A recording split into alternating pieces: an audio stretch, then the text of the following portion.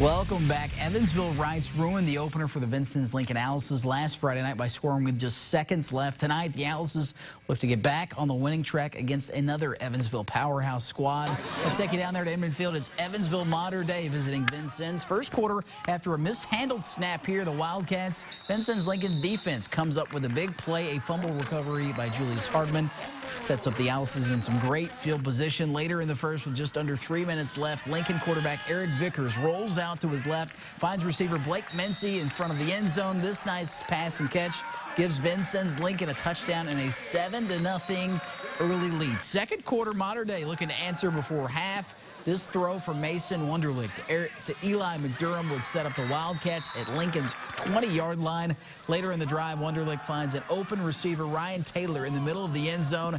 After that, the point attempt, the Alices and Wildcats are knotted up at 7 heading into the half. Mater Dei comes out on top.